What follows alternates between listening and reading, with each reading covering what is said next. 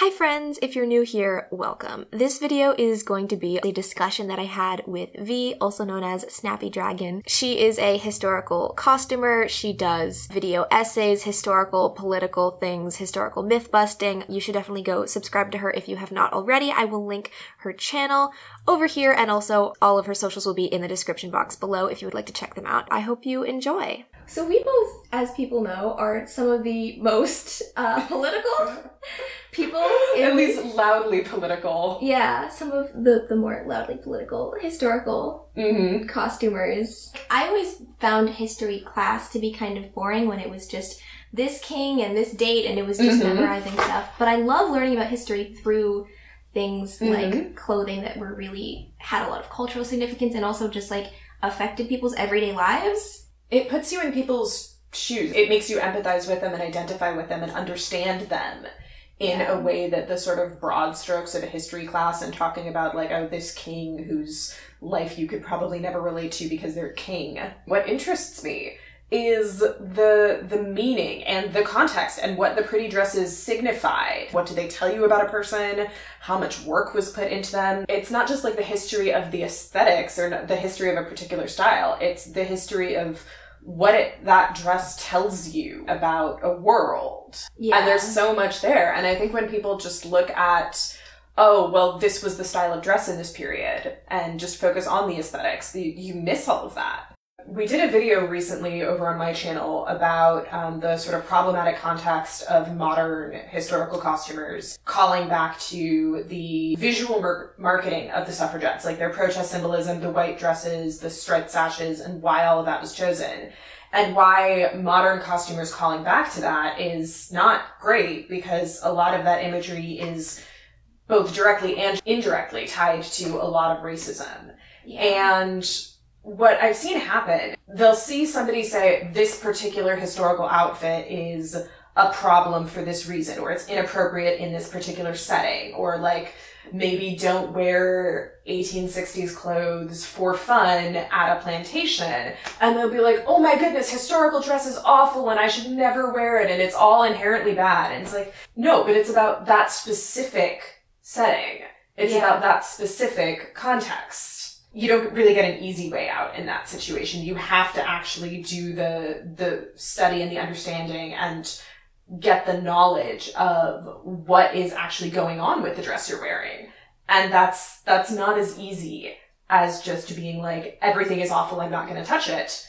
Yeah. But if you're like, everything is awful, I'm not going to touch it, one, you're not going to learn from anything. And two, if you want everything to be perfectly ethically pure before you have anything to do it, you're going to need to get a sheep farm and you're going to need to start growing and weaving your own wool, even modern clothing. There is so much exploitation in the labor practices and how the raw materials are grown and how it gets shipped around the world and marketed and everything that you're not going to be able to get away from that either. So yeah, it almost feels like people, are just trying to escape it when they hear, like 1860s is bad. Yeah. But exploitive labor practices have been going on this entire time. They never stopped. Not in the last few hundred years. Yeah, they've just changed. And your modern clothes, your historical clothes. Yeah. What I'm getting at is, like, I just want people to do activism and stop worrying about if their clothes are racist or not. Escape is not the solution. Yeah. You're never going to be able to escape far enough. You're never going to be able to, like, none of us have ever lived in a world that is free of prejudice. It's not something you can get out of or get away from. And thinking that you can is honestly kind of a really privileged attitude. And also people thinking that a specific costume in a specific setting, or even just a specific costume having a bad context is the entire thing, and not wanting to bring that back to the way that they live their life outside of what clothes they're wearing and what they do. The thing to learn about the racism tied to the suffragette outfits is not, oh, don't wear a suffragette outfit and stop there. It's, oh, think about what this signifies in the modern women's rights movement. What are, like, the problems that we're still having? And especially in historical costuming, like, there's a lot of white supremacy, a lot of people who are doing it for reasons, for specifically white supremacist reasons. Because they want the good old days back. Yeah, that.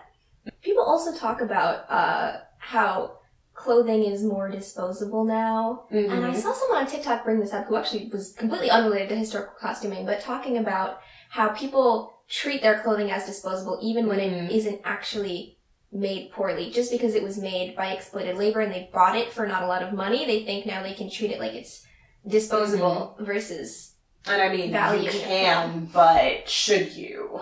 Yeah. The thing about making your own clothing, though, that I think we've both found and a lot of people find is that you're a lot more inclined to want to take care of it and want to mend it and want to treat it like it should be treated rather than just like it's disposable. The other thing about making your own clothes is that you get to make them actually fit. I think everybody has the struggle of standardized sizing, making it difficult. And it doesn't matter what body type you have or, like, I've never met a person, even somebody with a body type that society idealizes, who has an easy time finding clothes that fit them really well. Yeah, I feel like it's gotta be, like, less than 1% of the population that's close enough to standard fit models that they actually, like, just wear clothes and they fit perfectly. Some of the way modern clothes are constructed is specifically because of that. I mean, I think that's part of why we have, like, the really low arm size.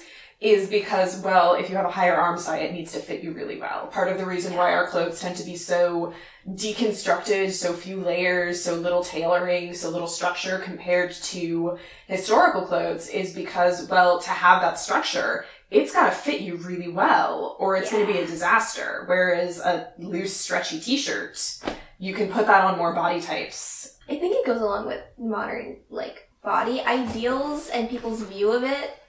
Like, the whole idea of clothing being a set size. Like, no one thought that was a thing until 150 years ago. So the other nice thing about making your own clothes is that you notice, like, there's always these trends that show up in what's available in stores. There was a while where I was looking for a particular style of, like, lounge dress, and I just couldn't find it because that's not what was considered fashionable at the moment. And if you're making your own clothes, well, it's like, who cares what's currently in fashion? You make what you want. Yeah. I did eventually manage to find those dresses through thrifting. I mean, I'm sure a lot of people have found that you get something and you really like it, and then 2, 3, 5 years later, you try to go back and find it again. And it's just not there because the trends have changed. Yeah. So if you're making your own stuff, it doesn't matter quite as much. They talk about this a little bit in, like, more traditional men's style, which has a lot of red flags in it, so I reference it sparingly. But how it's really nice to have your own, like, core sense of style that isn't reliant on the season and the trend. Because it can kind of just feel like being pushed around and, like, you don't have your own sense of visual identity. And especially now when we have these, like, body type trends where it's like, what are you gonna do? Like, go get a $50,000 plastic surgery so you can be trendy? Yeah, and we don't have the layers within our clothes that allow you to just adjust your clothes to the fashionable shape rather than having to change your body. So, like, I mean, I'm in full turn-of-the-century dress right now, and I look like a literal hourglass. And, like, I have a bit of an hourglass figure, but I've also got bust padding, hip padding, 2 petticoats, and a ruffled corset cover on under this. I am not anywhere near this shape. But it doesn't matter because the clothes allow you to make the clothes the fashionable shape rather than needing your body to be the fashionable shape. So somebody in my comments was telling me on a previous video where I made all of these Edwardian structural underpinnings about the structural underpinnings that are used for traditional kimono. And, like, you pad your figure for that, too. You just do it the opposite way. So, like, the Edwardian silhouette, you're trying to make yourself an hourglass. This commenter was telling me that for traditional kimono, you pad yourself until you're literally a cylinder. So you'll wrap, like, towels around your waist and all sorts of stuff like that. So it's not just Western Europe. So what are you wearing? I'm wearing a combination of things. This 18th century petticoat that you just lent me. I like this pairing because the skirt is an 18th century European skirt, but it is similar to the Tang Dynasty pleated skirt that would actually be worn with this.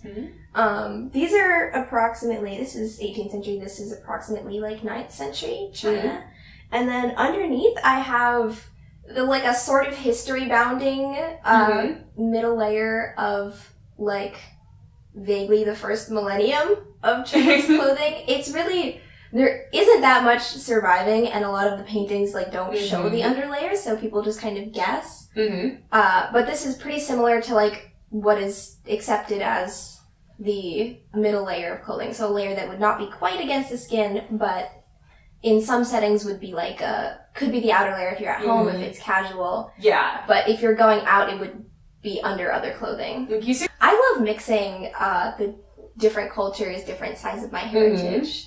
Being biracial, there's always this kind of these two cultural identities that they're both there, and maybe you don't quite feel fully one or the other, which for me sometimes means that if I'm dressing up in historical clothing from only one place, it feels a little bit more costumey, because it feels like it's not, like I don't quite feel like I'm dressing up as my ancestors sometimes, because it's only one set of your ancestors. Yeah, so I really like mixing things because it feels more authentically me to have these different elements from different cultures versus having everything be the same. And also, like, I just realized you're wearing all linen, so I mean, you're not wearing any chatnez. I am wearing all linen. What are you wearing? You've already talked about it a little bit. Yeah, well, I mean, I'm wearing full Edwardian shtick. I think the thing for me, and what I end up doing so much is, as an Ashkenazi Jew, as a white Ashkenazi Jew, there's almost this tension of feeling like your heritage becomes invisible, especially in the modern world, where unless somebody looks closely, unless you tell them, they're not necessarily going to know that that's what your background is. Or they'll assume that, oh, that's what your background is, but really you're just American, right? It doesn't matter. It's just religion. And it's not. Historically, when people see you in historical dress, also, people tend to just forget that, either there were Jews around, or there was a reason there weren't Jews around, and that reason was usually genocide. So you almost feel like invisible in who you are because you're in historical dress. And people are just going to assume that, well, you're just white. So I try to always make sure that if I'm making historical clothes, there is something Jewish about them. And there are times when that's very visually distinct. Like certain cultural styles, certain forms of identifying dress that I've made part of costumes, because were those things traumatic? Yes, it feels more powerful for me to wear it and make sure people remember than to choose not to wear it because it was something traumatic that was imposed on my people. But also, even in like little situations where it's not particularly visible, I won't put wool and linen in the same item of clothing. It doesn't matter what that item of clothing is. I won't do it because that's prohibited in Jewish practice. And is that visually obvious? No. But during the process of making the garment, it makes me feel like I'm putting more of myself into it. I love that.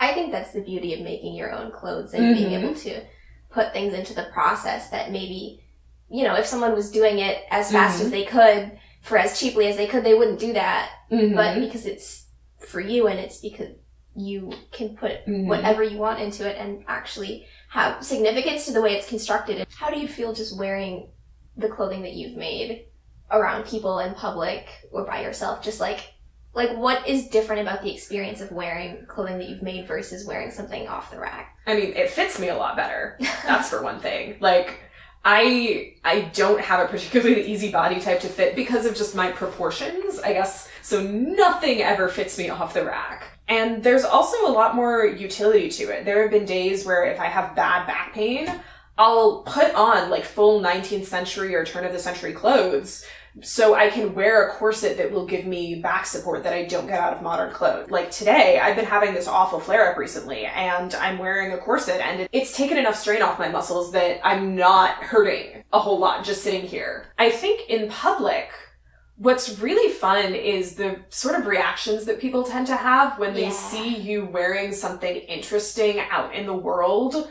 Like it's no big deal. There was a time when I was having one of those really bad back pain days, and I was wearing like full 1890s, hair up, big wool walking skirt, corset, blouse, hat, everything. And I was going to the farmer's market with a friend. We stop and pick up these Girl Scout cookies, and I'm not paying a ton of attention because I'm paying for the Girl Scout cookies. And my friend is just like watching a couple of these Girl Scouts behind. And these Girl Scouts were apparently, my friend told me, just sitting behind the table with like the starry eyes and the mouth like, having this realization that, like, you can just dress like that. That's what I love about making clothing rather than costumes so much. Mm-hmm. I don't make costumes much, partly because I feel bad about having things that I put tons of effort into that I can't wear because they're too costumey. Although I do it sometimes because it's fun. But I love just wearing clothing as clothing because there's like this unspoken social construct that in normal places you're gonna look normal, and when you just show up at a random boba shop wearing clothing from 500 years ago, it's fun. People enjoy it, and sometimes people just it makes their day. I mean, I love like brighter. the mental picture of like, okay, let me roll into a boba shop and just get boba in clothing from 500 years ago. I mean, it's fun. Sometimes I think people are confused, and yeah, it's like they're so not used to seeing something that is, and especially when you go really hard and do the full thing, they're just like, well, where did you come from? Like, did you come out of a movie? Are you a time traveler? What's going on? And you get, like, I guess different sets of reactions when you're full on, like, absolutely nothing resembling modern dress. But there's also a certain amount of, like, fun to combining things. So, like, I wear t-shirts with 19th century walking skirts a lot. It kind of puts you in the middle of, like, okay, well, in some respects, you look very 21st century, but there's, like, this thing that is not lining up. And it still works because it still gives people that sense of, like, oh, these rules we have about how you're supposed to dress, they're malleable. They're socially constructed. You can change them if you want. I have these, like, 19th century vest and skirt sets that I'll, like, wear over t-shirts to holidays or, like, going out places. Actually, hand me those.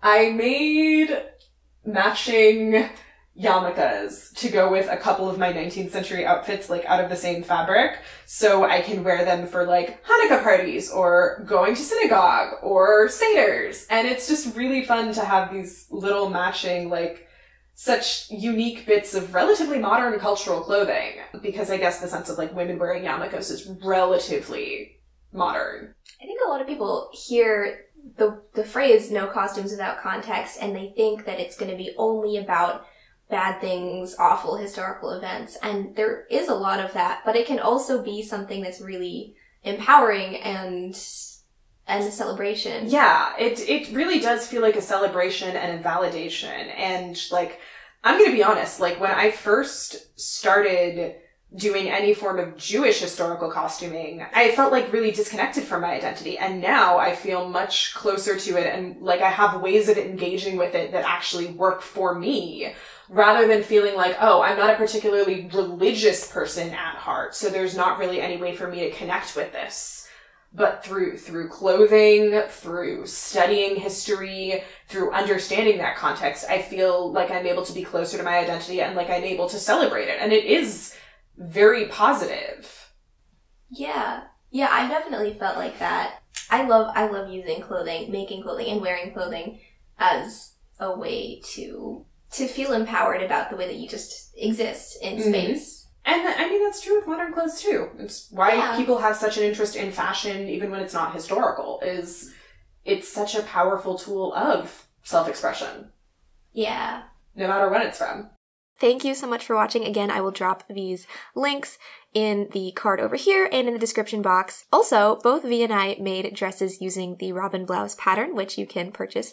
I will also put the link for that in the description, and I'll put the card for the video tutorial over here. We took the sleeves off, or just didn't add the sleeves, and cut it off at the waist and added a circle skirt and made these adorable, super comfy mid-century dresses. Go buy my pattern. Shameless plug for me and my patterns. That's about it, and I will see you next time. Bye!